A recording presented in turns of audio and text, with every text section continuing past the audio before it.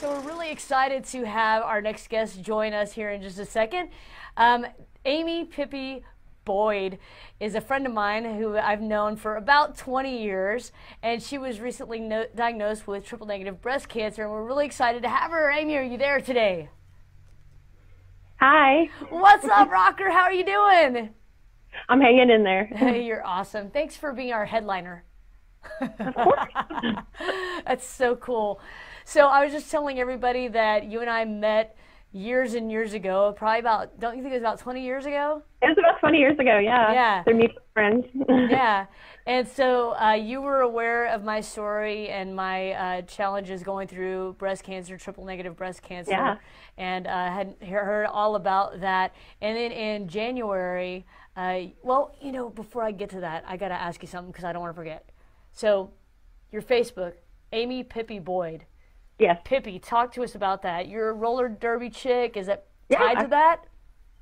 Yeah, I play roller derby, or I did right before I was diagnosed. I skated for North Texas Roller Derby in Denton. Sweet. And Pippi Bomb Stocking is my roller derby name. And Sweet. roller derby actually helped me find my breast cancer. Wow. So that was a great lead-in. So how did that help you find your breast cancer?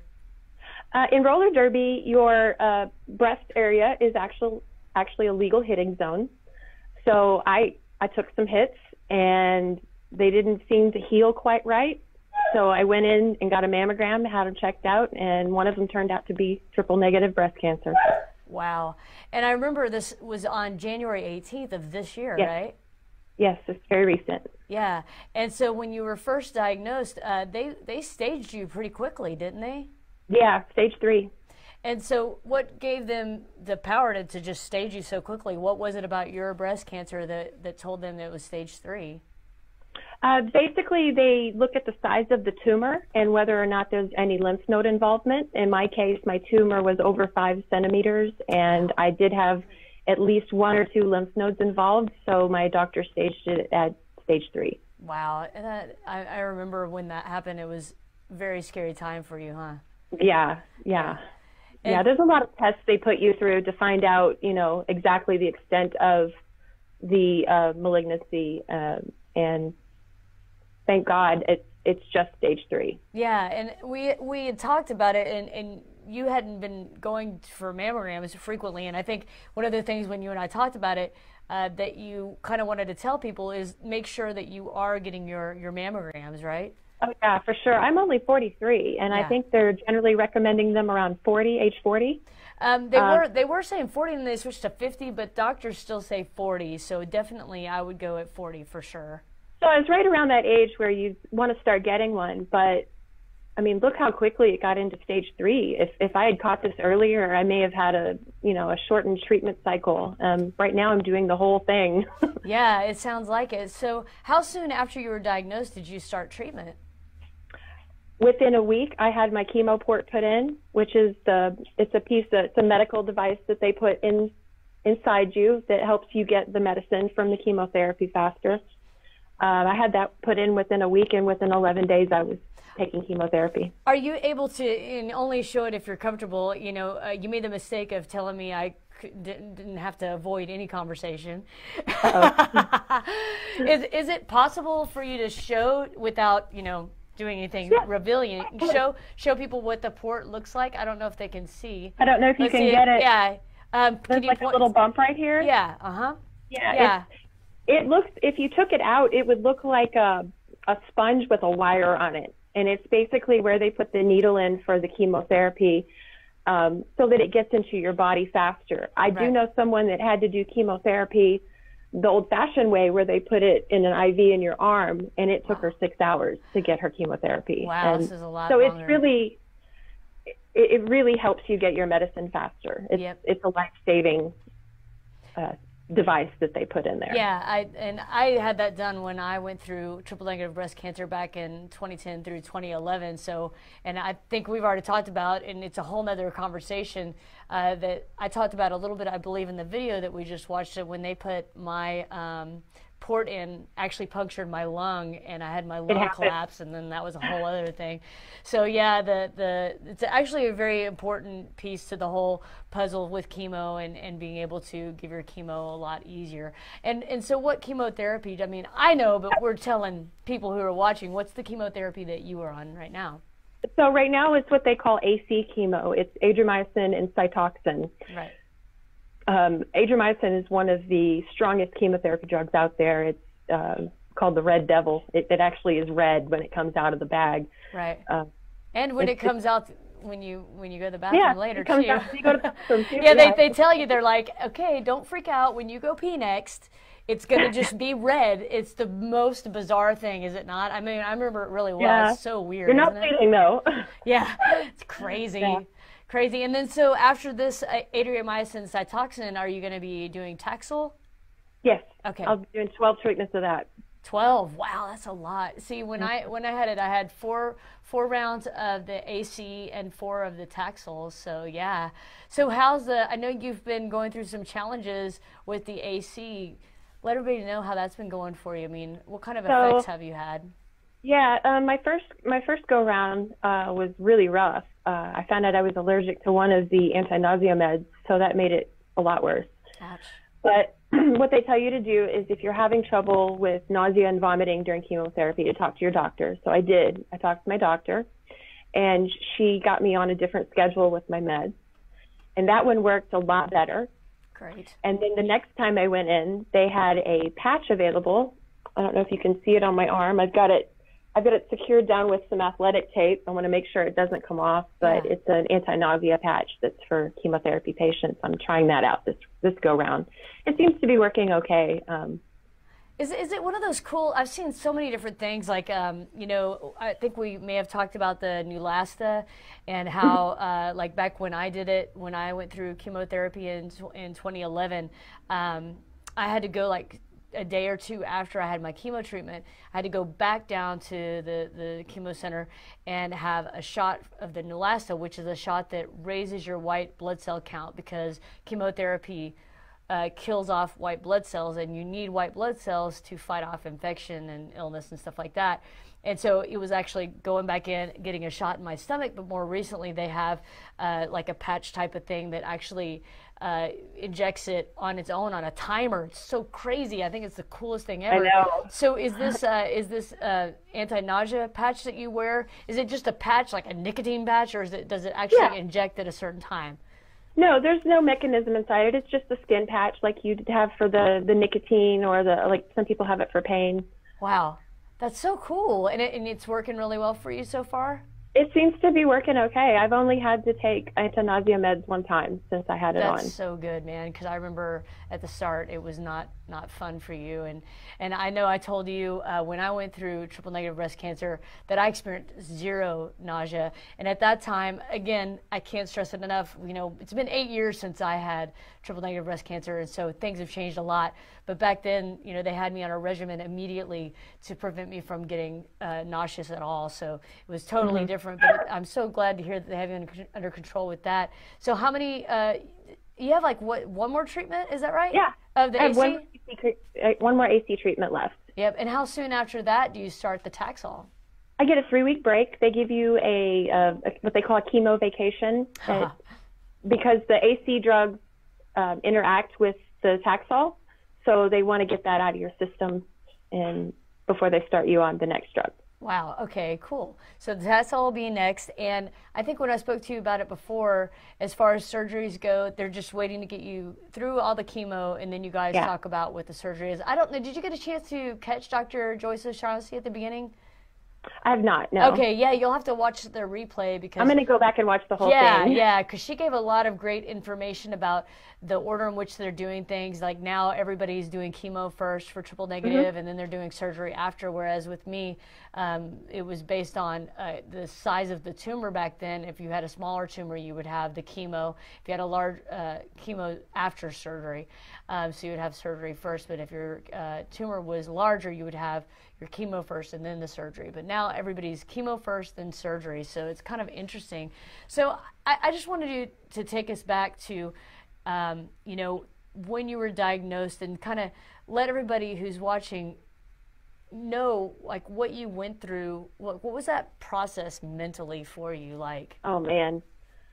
I mean, you go through and you hear you think of all the horror stories of, you know, people losing their health insurance, not being able to pay for treatment not working. I was so scared. But I knew that I had a better chance if I did get treatment than if I didn't. Right. So I got to admit, I at least did it for my family. I wasn't too sure. And I still had a lot of tests to be done to find out the extent of where everything was. There was a lot of days that I just broke down in tears like 3 or 4 times a day. And, you know, I was very thankful to have my friends and family around me to lift me up. You know, and I hear that more often than not, that how important it is to have that, you know, support group in your life, whether it's your family, your friends, maybe church or whoever, you know, bandmates, you know, roller derby team, you know, just your friends in life that really help lift you up. And like you've started a Facebook group, a private Facebook group of your friends to really share with them the details about everything that you're going through, and it really gives all of us an opportunity to chime in and cheer you on as you go through this. It's been a really big help having your family and your friends around, right? Oh, for sure. And my roller derby league, they have been an amazing source of support. And I mean, some days like a case of chicken soup will just show up at the house, and I'm like, so awesome. Somebody said something. Yeah. And you know, for people that are going through chemo, a lot of times folks are like, you know, what can we do? What can we do to help, and that kind of thing. What's been, aside from the emotional support, like what's something that somebody's given you or sent to you that you were like, you know, that was really cool. This really helped me out going through this. I have a friend that goes to church every Sunday, and she lights the candles for me, and I really like that. Oh, wow, that is really awesome. I love that. That's so cool. Nobody ever lit a candle for me, man. No, that's such a cool thing, you know? And it's funny because, you know, when people ask me, what do you do? Like, they want to send something or whatever, and a lot of times, you know, something people can do, they can pray if they're really just, you know, pray. That's one thing that you can really ask for. And then on the more practical side, you know, things like, have you had a problem with like your skin drying out really bad and things like that? Where you... Yes, yeah. I'm having skin problems. Right, yeah.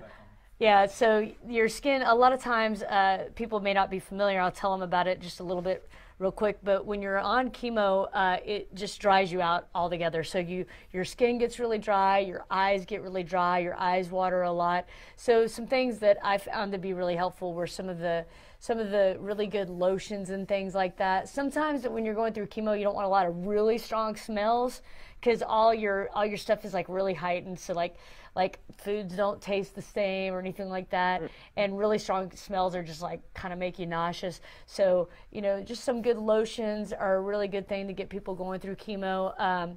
Also, like some really cozy socks, like they have those aloe vera socks are really cool. You know, some of those kinds of things are really great to have. You know, just stuff that help you get more comfortable. You know, another question I was just curious, when I was talking to Becky Brewer earlier, we were talking about how the experience of going through triple-negative breast cancer really changes your perspective on life in general. Has that happened for you? Yeah. Like, there's like so many more things I think I want to do now. Yeah, right? Like, I mean, are there things that like you've just had in your mind that you're like, you know, wanted to do, and you're like, now you're kind of like, what am I waiting for? A marathon, Yeah, exactly, right? And so you think that's a half, so yeah. I can do a full, right? Yeah, totally, man. And so has that kind of sped up your plans for doing some of those things? Like, do you actually have plans to do some of those things that you've put off? Oh, that's so far in the future. Right now, I just want to get through this. Well, Like well, first of all, I have to tell you that my dream is to have a 1978 Trans Am. And that's that's like, I think that's the only thing that, like, when I went through treatment, that I was like, what are the things that I've wanted to do that I haven't done? Smoking the Bandit, right? Yeah, exactly, dude. I totally want that car. I totally want that car. I really do. I support this dream. Yeah, thank you. Thank you. So, but, you know, there are some financial limitations because I do want it to be drivable, so it's not real easy to find a nice, good-looking, drivable 1978 Trans Am. You know, but I would like to get that at some point in my life. So it's definitely giving me a different perspective. So for those ladies watching out there that haven't gone through breast cancer, especially triple negative breast cancer, what would you tell them? You know, like what's an experience that you've gone through during this that maybe people aren't familiar with, like something that you've had to, that's been a challenge that you weren't ready for? First would be to remove my dogs from the room.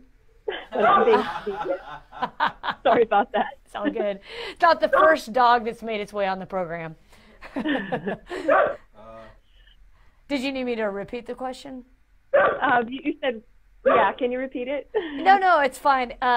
So has there been something since the moment that you were diagnosed to now that you've experienced as a result of either having breast cancer or going through chemo that was a surprise that you weren't ready for? Oh, I didn't realize how much hair would be falling out. Yeah. That was a shock. And it's like, you can literally just like rub it off. I was like, wow. Yeah, you know. That was shocking. I think that's probably one of the more difficult things for a girl to go through. Yeah, cancer. Totally. Yeah, I mean, and like the first moment that you realize it's falling out, it's apparent. Yeah, it's like I washed my hair and then I brushed it after it dried a little bit, and 2 handfuls of hair came out in my hand. Yeah. I just had somebody just cut it all off. I had somebody buzz it all off and wear all these fabulous hairstyles that I don't have to pain. Yeah, and you know, it's interesting. We were talking about this earlier, I think with Courtney, is the reason, in case people are ever wondering, like, why does your hair fall out? So the chemotherapy, it actually attacks fast-growing cells. And so it doesn't, like, pick favorites. It just goes after any fast-growing cells. It could be good cells or it could be cancer cells. So cancer cells are fast-moving. And so other things that are fast-moving cells are your white blood cells, things to do with your skin, things to do with your fingernails, and things to do with your hair. So you'll see changes in all of those things because they have fast-growing cells.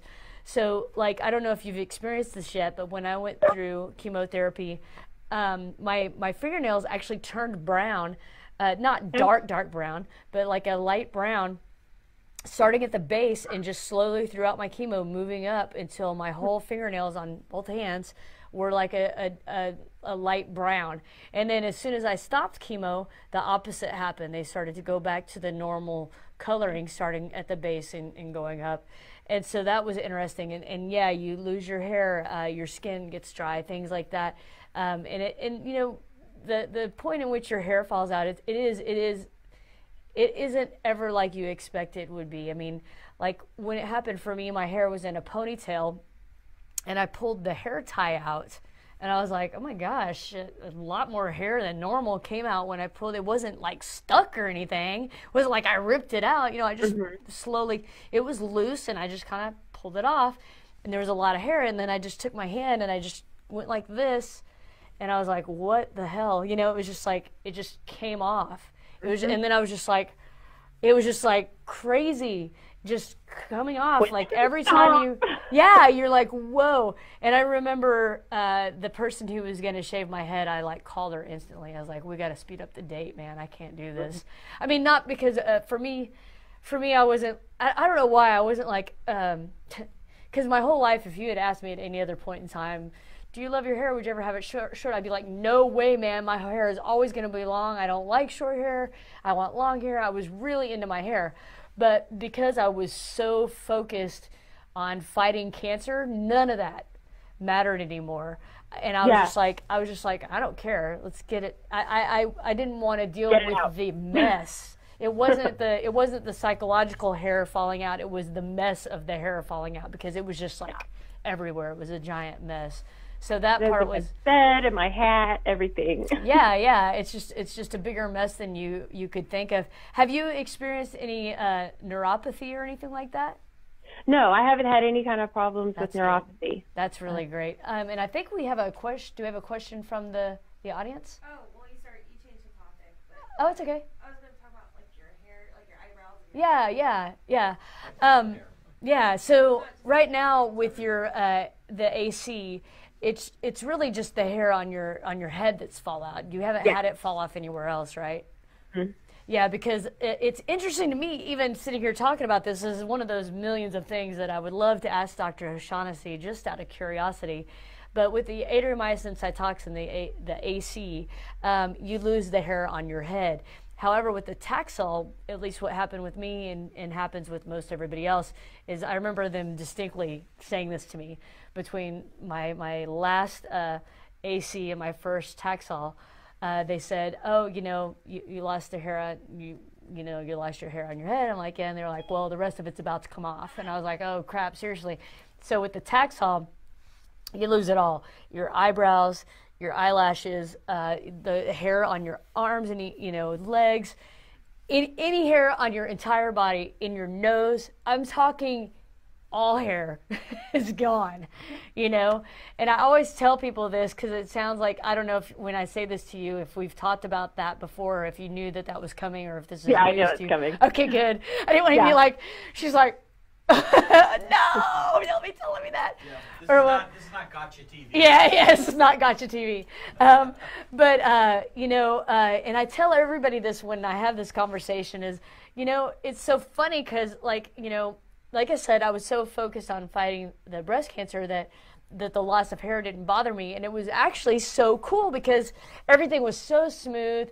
You didn't have to worry with anything. You didn't have to worry about shampooing, conditioning your hair and drying it. You have to worry about shaving your legs or plucking your chin or, narrowing your upper lip or anything, none of that stuff. It was just all clean, soft, everything. It was actually really, I don't know, kind of cool. I mean, I don't want to do it again, don't get me wrong. But, if you're kind of embracing it for what it is, it was actually kind of cool to come out of it like that. So. And you could glide through a swimming pool like a porpoise. Only Dave Curley could say such things. Well, it looks like we're ending the the end of our broadcast, Amy, and it's so cool that you're like the headliner chick, and you're really coming across like a rock star, and like you're really got a firm handle on this, and you're gonna kick it in the tail, and you got no doubts about that, and you're just ready to do whatever it takes to fight through this triple negative breast cancer, huh? I'm a fighter. Yeah, for reals, man. Guys, Amy Pippi Boyd, roller derby chick extraordinaire, joining us tonight. Thank you so much for joining the show, Amy, and helping us bring awareness to triple negative breast cancer, and continue to kick butt, man. Personal level, anytime you need anything, hit me up. I'm here for you, girl, and we all love you, okay? Love you, April. You take care, girl. All right, bye. All right, y'all. Man, thank you so much for joining us tonight.